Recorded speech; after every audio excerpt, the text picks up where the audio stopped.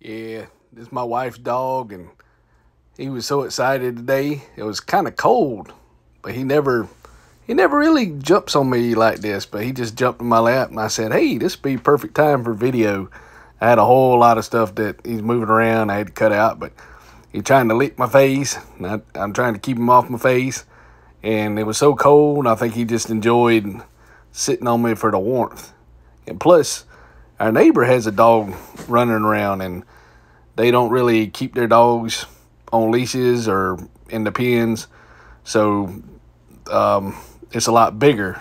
And I think that dog being in the area kind of made my wife's dog a little nervous. So he kind of sensed a lot of stuff was going on, so he just wanted to get up here and love on me. And I figured I'd just record it because he's such a little cute dog, and he just his name was Killer because he had killer breath.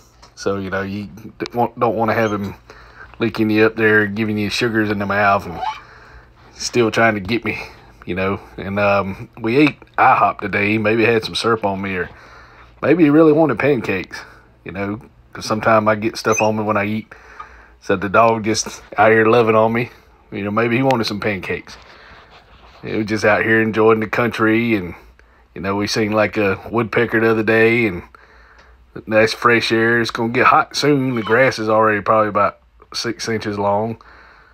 So we're just out here on the front porch, enjoying everything, and I just thought this dog was so cute. I had to share this old loving dog loving on me, or maybe he felt like I needed some loving. It's not always about the dog. A lot of times dogs can feel how you feel, and they say, "Hey, let me go cheer this person up." They shouldn't be feeling bad or kind of slow. So I just enjoy loving on a dog, laughing, and they never hardly sit on me this long.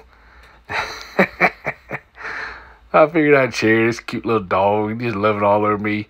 It's like a Kodak moment, or I guess a video moment, sharing the love of the dog. And he's such a cute dog too. Kind of looks like a little Egyptian when you look at him certain ways. A little head kind of looks like a pharaoh. He's an Egyptian dog. But he's got a little